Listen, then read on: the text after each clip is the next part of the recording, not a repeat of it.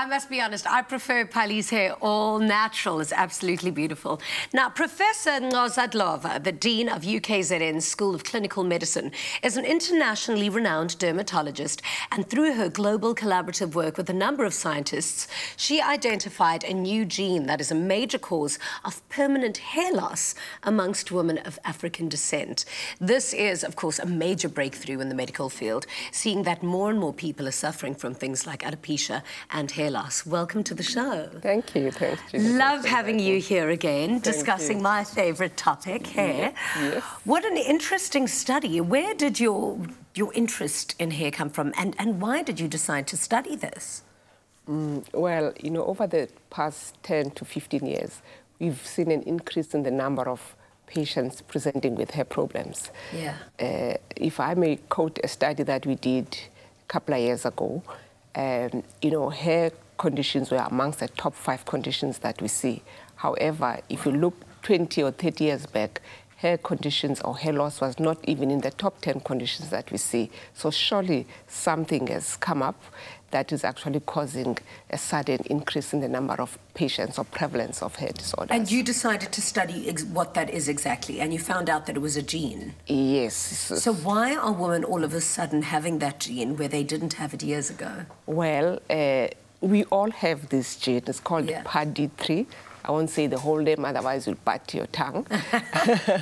So we all have this gene, and this gene is responsible for making the hair shaft. It determines the protein that makes the hair shaft, that is our hair or your hair. Yeah. However, in these women or African women who have the problem, the gene is defective. It means it's damaged, such that it then results in abnormal hair shaft. Okay, and so we all have this hair shaft. We all have this gene. But in black women, it's defective. Yeah, it's... Why? What has defected it? Well, there's a mutation. We call it mutation, where, for whatever reason, environmental or genetic, the gene just gets damaged or changed, and it doesn't do what it is supposed to do, because it's supposed to produce the hair shaft that is strong and firm, but because it's defective or damaged, the outcome or the result of the hair that is produced, it's not strong and it's inflamed and it falls off, causing permanent hair loss. If I have to look at a lot of my friends, I thought that they were losing a lot of their hair because of weaves and tightening braids too tight. So do you think that perhaps years and years of ladies maybe tightening their hair too much and wearing weaves, that it's kind of gone from generation to destroy that gene? Or what is the point? Like, how did that happen? Yeah, sure, that's an interesting question, in that if you look at the time, and it is actually coincidental with the use of weaves and wigs and hair extensions. So when we looked at, we had 15 families, and we had families from South Africa and the US, from North Carolina, collaborated with a colleague of mine, and we found that women who were using weaves and hair extensions and chemicals, they had a much more severe manifestation of the hair loss. For example, if someone keeps the hair natural and just look after hair that doesn't pull, there's no traction, maybe the hair loss will be the size of your eye. However, if they weave their hair, they put hair extensions, the hair loss will be the size of my palm. And it is permanent, because these are environmental factors. The pulling, the chemicals, and the traction actually damages the hair, and the progression is much faster, which is why I was saying now women should try and go natural. And if they do braids or if they do plait their hair, it must not be tight. But weaves and external extensions, they are out for me. Really? That must be such a fascinating study, because it goes on to, you know, the whole topic of evolution and seeing how we are evolving as products, I suppose, of our environments. So what do you recommend for people who've already started losing their hair? Do you think that gene can regenerate itself to then start reproducing good hair? I wish it could. Oh, no. But come on, invent something that'll help we're working on that, So what we can say is, one of the things that we want to do is to educate hairstylists, because they are the ones who are more likely to pick up these conditions when they're doing their hair, so that they know this needs to be referred or this needs to be ignored. But women need to, you know, tractional alopecia, which is hair loss on the hair margin, or injibaba, it is something that is preventable. Is it preventable? It is preventable. So you're not born with alopecia. And you aren't bald, well, maybe with alopecia, but so you're not destined to go bald. Well, does it happen throughout your life? So alopecia is just a dermatological term for hair loss, and there's numerous causes of hair loss. Okay. So today we're talking about the CCCA, where you lose hair on the crown. Yeah. But there's other types of hair loss that you see probably in men, especially Caucasian and Asians, the common pattern baldness. Yeah. So that is another type of hair loss. And then we talk about traction alopecia, which you find commonly in African women because of the pulling of the hair. And what's happening now, they're braiding their young kids, like 5, 7, 10 years old, using extensions. And you see now the traction alopecia by the time they're teenagers, whereas in the past you'd see it around middle age. So there's a lot of education in terms of telling our patients that they need to keep their hair natural, look after the hair, ensure that they don't have these manifestations earlier on. Yeah.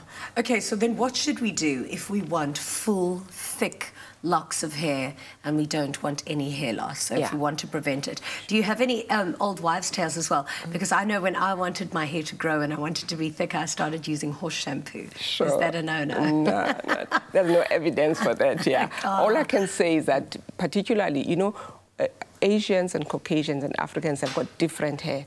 African hair tends to be dry and fragile and it breaks easily, whereas Caucasian and Asian hair is much stronger and longer and curly. So for Africans, they need to always know that they must use a conditioner when they after washing their hair. Most of them don't know that because it softens the hair. No, I use a treatment and a moisturizer every single time I wash my hair. Moisture, moisture, moisture, otherwise it just gets so dry. Yeah, because as they mentioned that there's like 7 types of hair.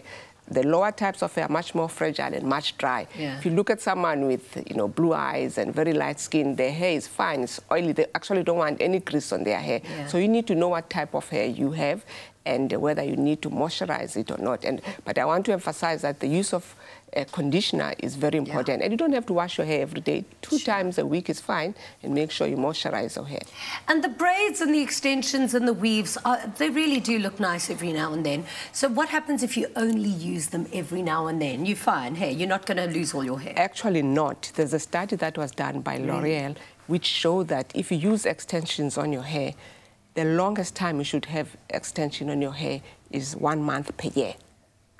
Not any more than that, because where you actually put the extension and attach it to your natural hair, it causes a fracture and the hair breaks.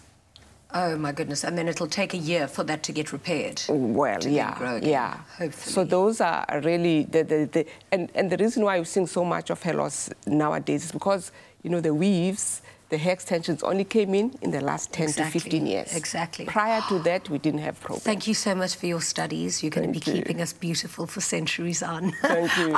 Please let me know when you've got that magic little pill to repair that gene in our hair. Definitely will do. You've really got to look after your hair. It's the only crown you never take off.